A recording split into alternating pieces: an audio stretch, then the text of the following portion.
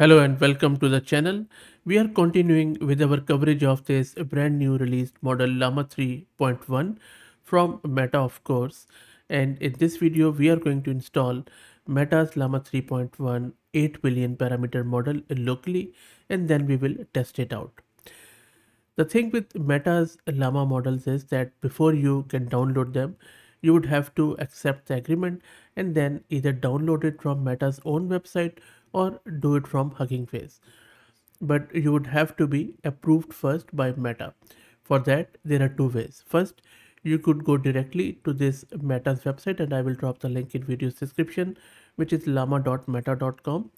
And from there, you can click on download Llama and you will be presented with this screen. You can sign up here and then they will give you these three choices, which you can download. Of course, go with Llama 3.1, and once that's done, you will get a download link. You can simply run that download link and it is going to download the model for you. But make sure that you do it within 24 hours because after that, that link expires. Another way of doing it is to go to Hugging Face, go to Models Card, and then from there you would need to accept the agreement. Let me show you what I have done there. So this is my Hugging Face page. So I have already accepted the agreement after putting in my information.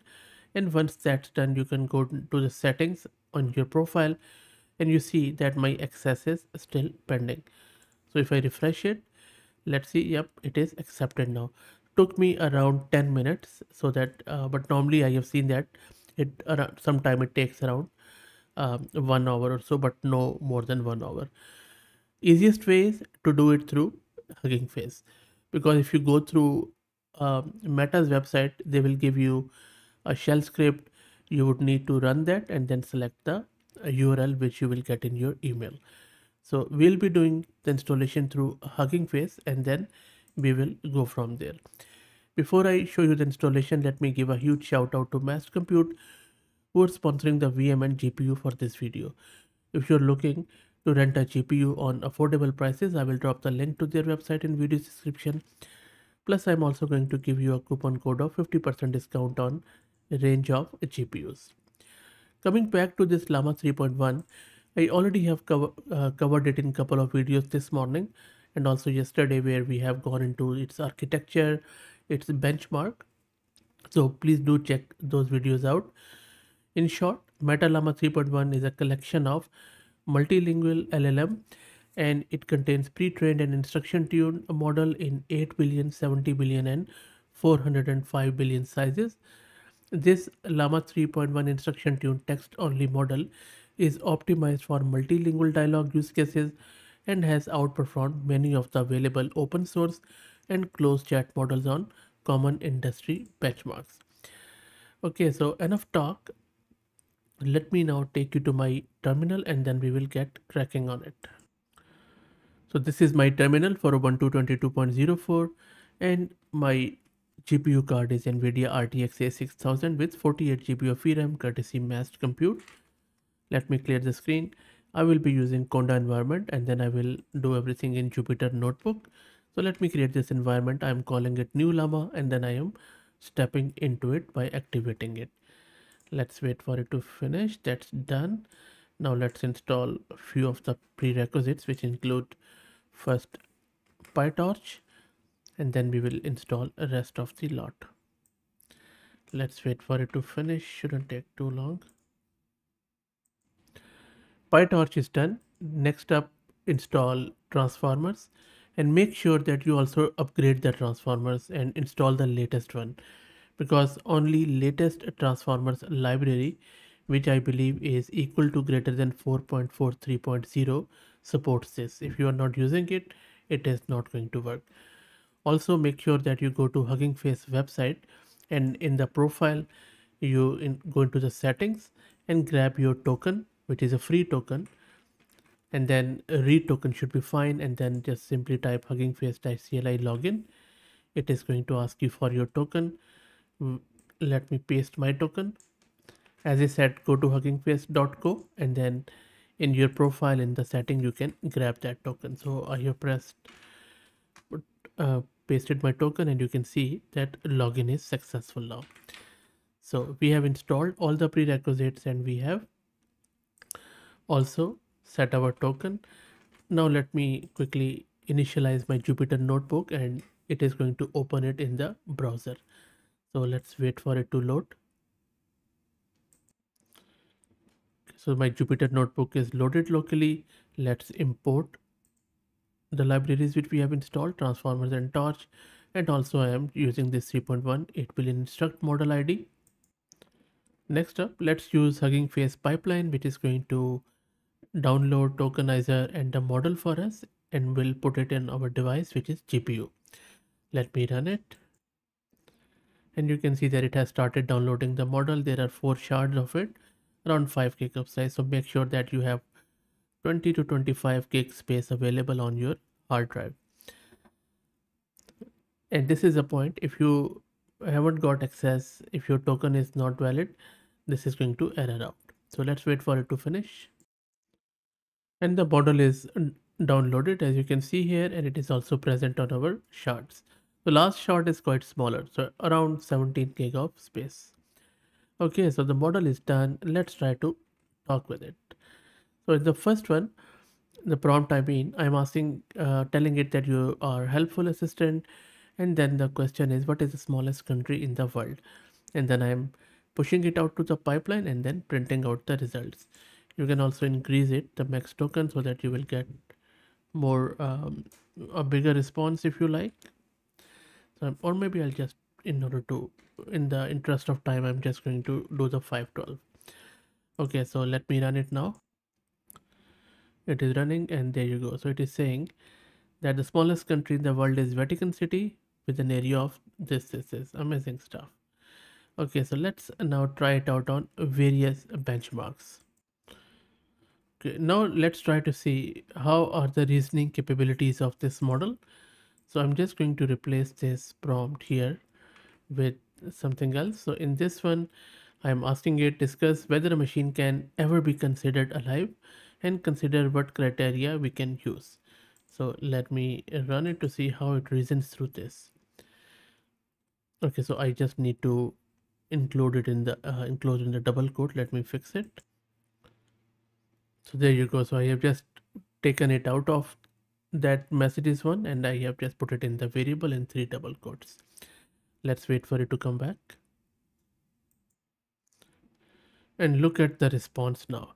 So you see, it has reasoned through extremely well that the question of whether a machine can be considered alive is a complex and debated topic among scientists, philosophers, and experts in artificial intelligence. To address this question, let's examine the criteria. So it has gone into different criteria like um, metabolism, homeostasis, reproduction, all good stuff.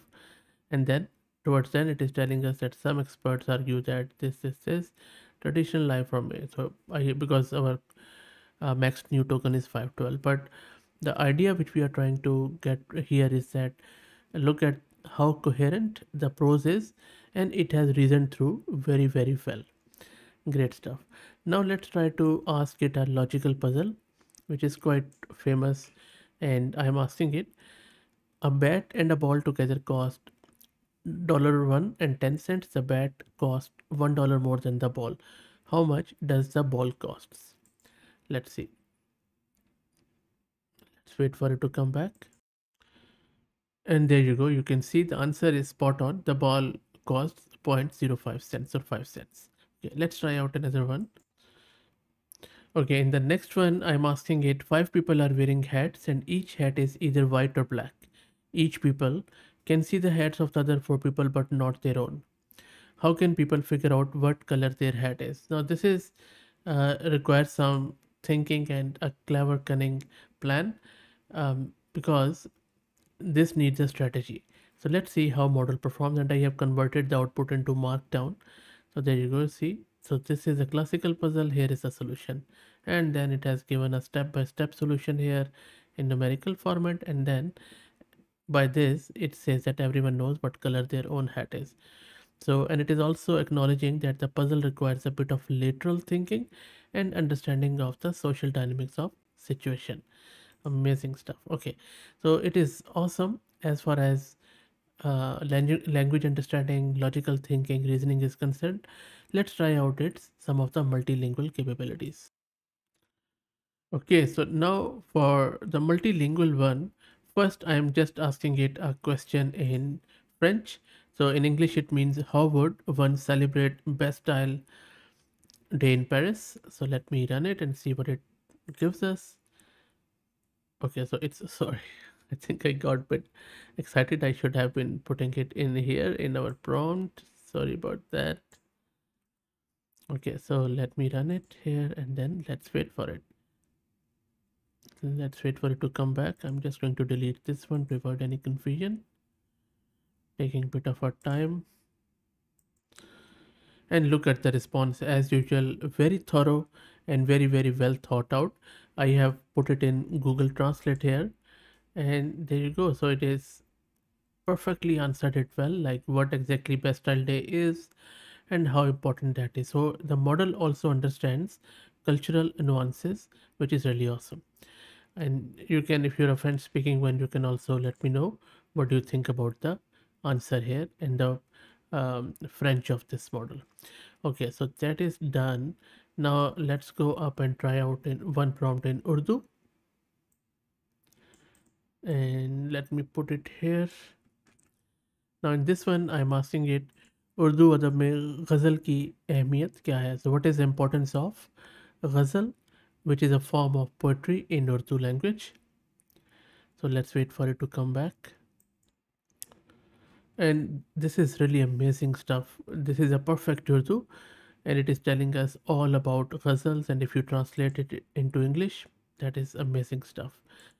So really happy about it. Let's try out one last in the multilingual one with Chinese. So in this one I'm asking it what is the importance of dragons in Chinese. It has given us a response fairly quickly. So Chinese response is quite quick. That is cool. Let me print it and take it here and see what happens in Google Translate. In Chinese culture, dragon is an auspicious symbol representing blessing, wealth, longevity, and power. Okay, awesome. And now let's test out some of the coding capabilities. In the first one, I'm asking you to convert the JavaScript function into Delphi. Delphi is a very old language. So let's see if it is if it understands our Delphi or not. It does. So, yep, that looks really good. So not only it has translated it into Delphi, but also it is telling us different sort of variations there. And then it has produced two versions and also telling us which one it recommends, which is the second one. Amazing stuff. Okay, now let's see if it can do code repair or fix the errors in the code. So I'm just going to replace it with this and I'm asking it to fix the issue in C++ code. Let me take you up a little bit. Okay, so let's wait for it to come back.